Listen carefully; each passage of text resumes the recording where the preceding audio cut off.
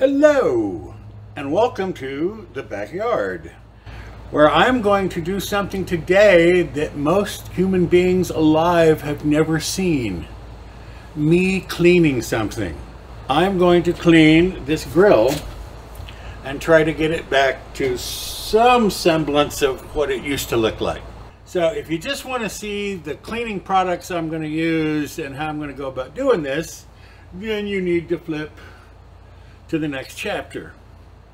Because first I'm going to tell a story, because I always start my videos with a story. So skip ahead if you want to watch me clean. Stay here if you want to hear my sad story about why I don't clean and how this grill got into such sorry shape. First, about the cleaning.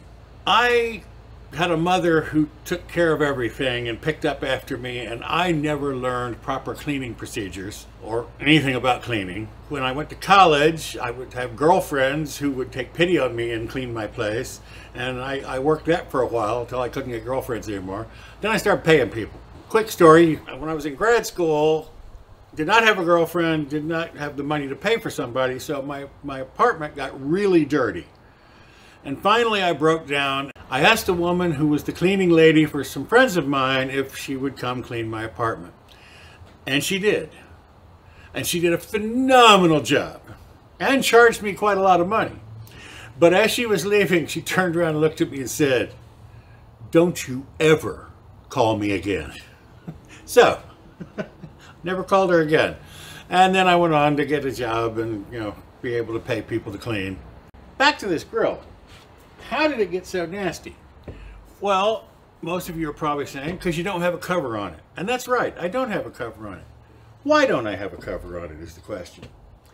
Now, when I bought the grill 8 years ago, when I got the house, I bought a cover. And I kept it covered, and I don't know if any of you have had a grill like this with the side things, but the cover is really, really big. So I have this huge cover, which was a bear to wrestle on and off. Plus, like over the winter and with it started rotting, so I had to buy another cover.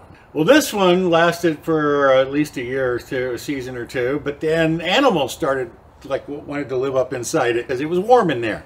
I was over visiting my good friend and fantastic grill master, Owen Kendrick, the late Owen Kendrick, may he rest in peace.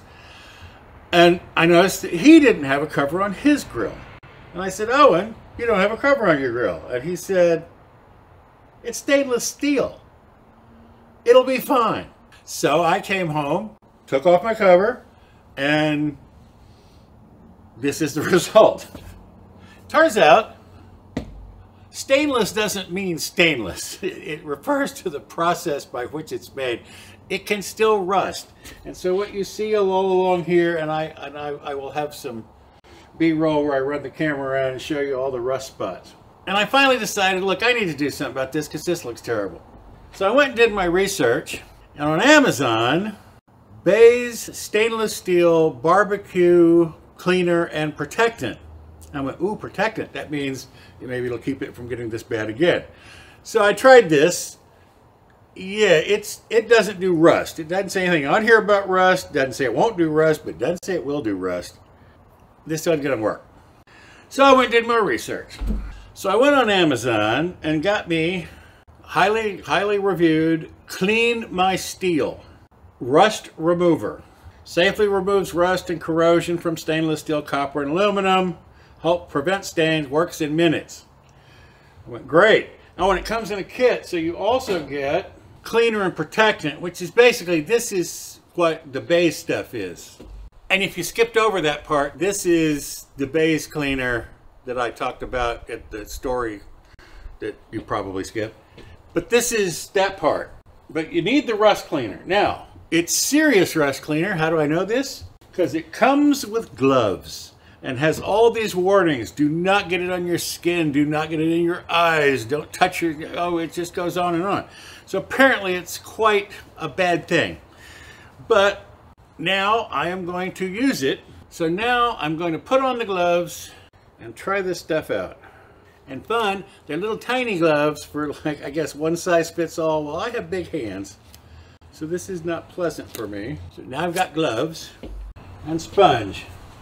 I'm going to start here, right here on this part, which has a lot of rust stains on it.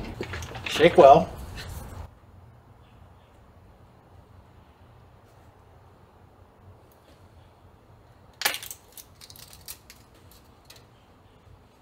I don't know if you can see this, but it's working somewhat.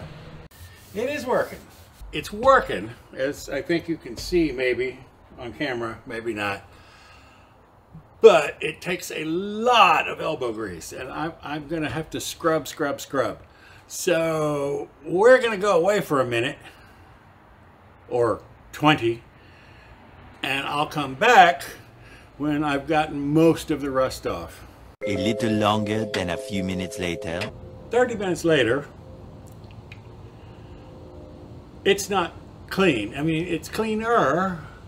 It got off a lot of the rust, but my arm was getting tired from all the scrubbing, and those little flimsy gloves were breaking. So my first advice is, if you go with this solution, you might want to get your own rubber gloves that aren't so flimsy, because, like I said, these broke apart. Now, I was going to put the Protectant on that came with the Clean My Steel, but it's add 2 parts and water and dilute, and I'm just too tired. So I'm going to do phase 2 with the Bays Home Care stainless steel barbecue cleaner and protectant, and go over it, and then I will take the camera around up close, because this you don't need to dilute. You just spray it on and then wipe it off. And I happen to have a lot. Costco sells these towels real cheap. They're in the automotive section. They're mainly for, oh, well, apparently once the one thing has loosened up, the rust a little more of the rust is coming off with this, because I guess I got it loosened up with the hard stuff. But of course the objective here with this product is not just the cleaning, but protecting, so that maybe this winter it will not end up looking so ugly at the end of the winter.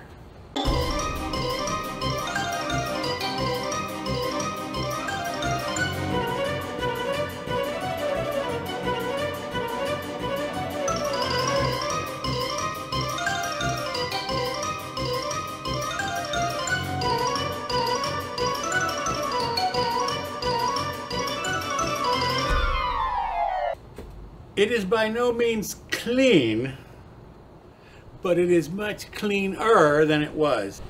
And you can see there's still some rust, minor rust stains on there. The front, again, especially down at the bottom, which is where most, where the water accumulates. But look at those front doors. Those look a lot better. This side looks a lot better. The top looks way better. Verdict is, the Clean My Steel got a lot of the rust off. Not all of it. It doesn't look new, but of course it doesn't look like it's been sitting out here for 8 years anyway. Maybe 1 year. So we'll call it got 7 years of rust off of there and dirt. And then I put down the layer of the Bays, the protectant, which hopefully will keep sealed the surface enough that it doesn't get real dirty this winter. And then in the spring, when it's time to break the grill out again, I'll clean it again. This time I'll go out and buy my own rubber gloves so that I don't have to worry. My finger poked through one of them. They weren't a lot of protection. But the product works as advertised mostly. I mean, it doesn't say it'll make it look like new, and it doesn't, but it looks way better. So I give this a qualified thumbs up. The Clean My Steel rust remover.